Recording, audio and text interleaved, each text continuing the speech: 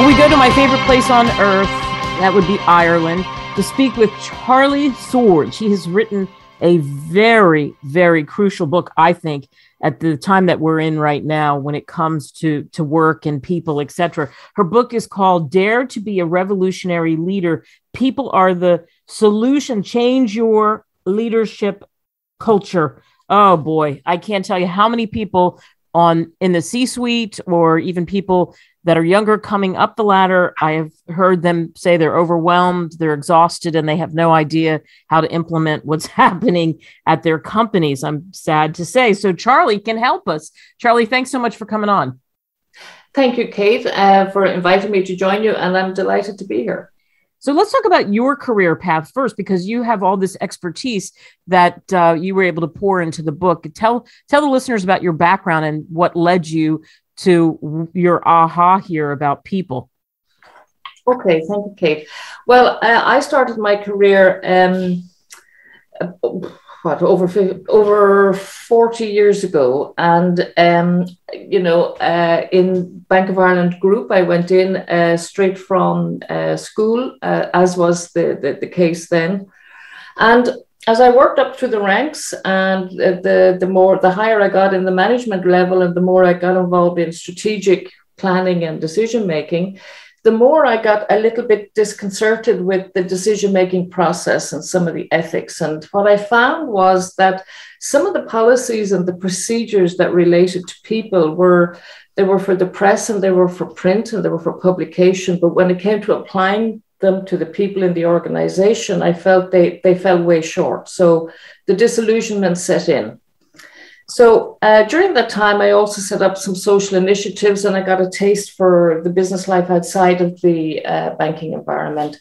And so after some consideration, I decided that I would leave. I just felt I didn't fit in the organization, and I didn't want the institution as I saw it to define me. And so I decided I would be true to my values, and I left. Now, that was a huge decision because I had a mortgage, etc. But, I had to be true to myself, and that's one of the key messages in my book. But when I left, I set up my own consultancy business, which is still functioning today, thank goodness. And I chose to work in the developing world. There was a lot happening there. The Iron Curtain had fallen, and an awful lot of the former socialist countries were trying to align themselves with international best practices, etc. And I thought, I'm going to lend a hand, because it was just important to me and to give people a chance. So I've spent over 24 years now working in over 26 countries on multiple projects in a number of countries. And what I noticed, because I work predominantly with the management, the leadership, the executive teams, and also with the boards of directors, and what I've noticed at all times is that when it comes to discussing their people are almost the forgotten element of their business thinking. So what I found is that all leaders and all managers, they achieve their results through their people, but their people are not front and center in their decision-making process. And so I thought about it, and I thought, I'm learning hugely as I go through life, go through my work. I loved working with people, and the feedback in the training rooms and in the workshops and in the boardrooms, it was phenomenal in that when I raised the people question, it caused people to stop and think. And I thought, gosh, I can't find it anywhere, in a book anywhere, to share with them. So perhaps I need to do this. Now, I have my own legacy. When I left the bank, I knew what I wanted to do. And I realized I have a voice based on my experience, and I want to use it. So I wrote the book as my fresh perspective on leadership. And I really would like to change other people's perspectives. And I think the book is very timely, because we're now in a post-pandemic situation. And I do think there's going to be a leadership crisis, the likes of which we've never seen before. I do believe there's a lot to be learned from the original and the traditional leadership models, but I think we need to take the best out of those And I think we need to just, get a bit more courageous, and we need to step forward, and we need to change things, because the leadership models that got us to here, I don't believe are the ones to get us out of the situation. Yeah. So it's interesting. We talked off the air and diving into the book. Again, daring to be a revolutionary leader is what we're talking about. I mean, it's wonderful that that's the name, the title of the book, Dare to be a Revolutionary Leader, which you can get on Amazon, Barnes and Noble, wherever great books are sold. You parceled this down into 3 sections. You talk about the person, you talk about the employees, you talk about the results. It's so interesting because that's the reverse order of how we've always heard it. It's about the results, get the results. And then, fine, great. Pat on the back and let's, maybe go away for a retreat. So you've reversed that, which I think is brilliant. Tell us about the book. The book is structured in 3 parts. And I've done my fair share of strategic planning when I was in the bank and since. And you're absolutely right. The bottom line is the starting point. And I believe, leave the figures alone. They will be achieved if you put your focus on the right thing. And for me, the right thing is the people. I'm really passionate about empowering people, because those results will not be achieved without the employees in an organization. And therefore, they need to be front and center. And so the first part of the book then for leaders is yourself. So I'm guiding all leaders, whether you're in an existing leadership role or whether you plan to go into one, to really look at yourself. And the question I ask all my mentoring clients, and I would ask in the book, is who do you want to be in the world? It's not what job do you want or what title do you want. They're completely irrelevant. It's who do you want to be in the world? How do you want to be remembered? And what legacy do you want to leave? And as a leader, they're the most important questions I think you need to answer.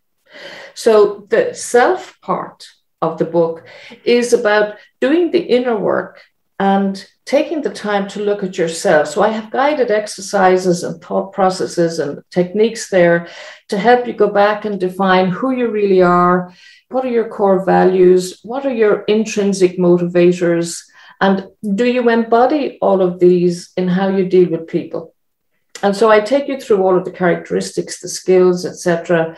And then when you master, and the whole point of this section of the book is that you master your self-leadership, because I truly believe, and I have seen it worldwide, that you can't effectively lead other people unless you can lead yourself. And that's why I'm starting with the self. Then I take the reader through to the section on your employees. So when you've mastered your self-leadership, you then start looking at, so how can I bring out the very best in my employees? How can I develop them, support them to master their self-leadership and to be the very best that they can be? And we work through all of the processes there, your communication skills, the art of delegation, how to give and receive feedback, not in a critical way, but in a developmental way, etc. And then for me, when you have yourself developed, when you have your employees developed, your results will actually be more than achieved. And in this part of the book, the results part, I only focus on 2 specific areas. It's not to say the others are unimportant, they are, but these for me are the business critical areas of strategy and the customer experience. And we all know worldwide that the single biggest difficulty with strategy in organizations is the difficulty in implementing it. And what I've noticed in all the organizations that I've worked in, well, it's implemented by your people. So if your people are not front and center, if they've not been included in the decision-making process and in the planning, it's very difficult to just say to them, well, this is the diktat, this is what we're going to do, this is what you have to do. I know no adult likes to be told what to do. And that's part of the reason of bringing in this book, that we don't tell people, we stop dictating and that we start including them. The people on the front line, the people at all levels in an organization, they know what's happening and they know more than the leaders what the customer's perspective is.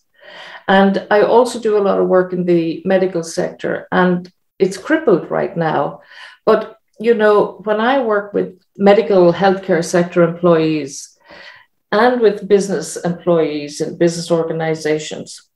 The one thing I say to them when we go through the process of leadership is, before you ever make a decision, please consider, in the medical sector, there is a patient at the end of this thought process. So whatever you do, put that patient front and center, because there's a consequence for all action and all inaction, whatever decision you make.